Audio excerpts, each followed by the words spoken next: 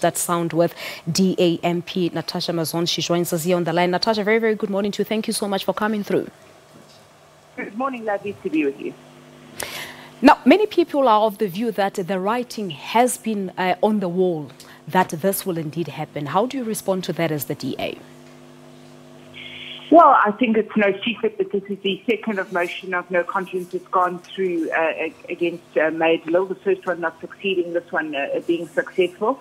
I think it's important to realise that there are very serious allegations that have been levelled against Lille, which have culminated in her caucus losing confidence in her. Overwhelmingly by a 70% margin last night, the council president voted for the motion of no confidence.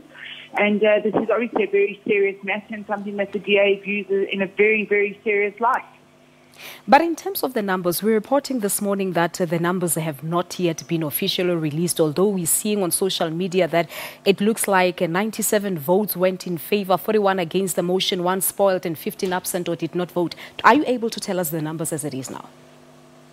Yes, in fact, the DA did release those numbers officially last night in a statement that I released about 15 minutes after the vote.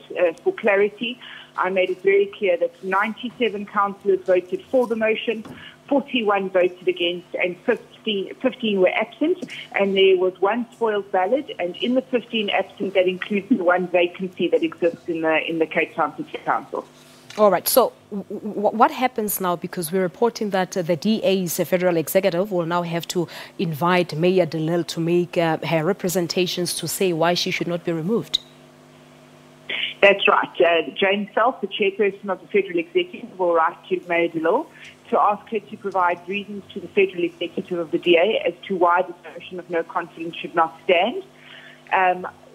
She's been given until Wednesday, the 2nd of May, close of business, to produce these documents for us. These documents will then be studied by the federal executive of the Democratic Alliance.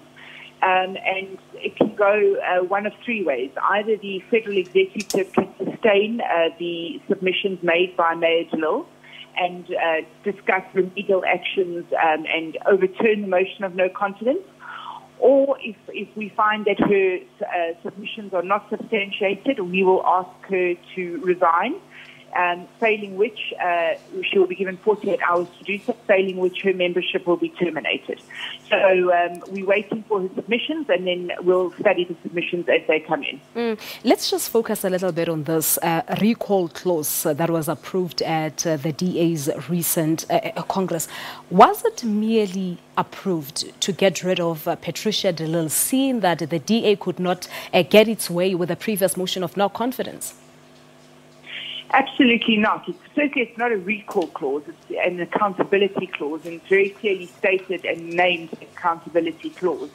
Mayor de Lille is not the first person who has faced this accountability clause. In fact, the executive in the Mazzone municipality has had this clause enacted against her, and a similar request has come from the Stellenbosch municipality to enact this clause. The reason we have this clause is to ensure accountability.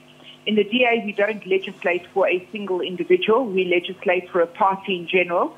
And given the fact that we are the party of accountability and clean governance, we must make sure that we have mechanisms at our disposal to ensure that if any of our members are not adhering to the strict governance and accountability standards of the Democratic Alliance, we have measures that we can take against them to ensure that the South African public always comes first. And of course, talking to the journalists last night after this decision was made, Mayor de Lille was basically saying that if she has to, she would challenge the constitutionality of this particular clause. Do you really think that she has a case in this regard? Because she's basically saying that this was adopted and implemented on a case that was already in existence. I think that Mayor de Lille has, like every South African, the right to approach any court she chooses to approach. That's our democratic right, and it's one of the joys of living in a free and democratic society. If Mayor de Lille chooses to test it in court, by all means, she can test it in court, but the Democratic Alliance is quite sure of the validity of our clauses.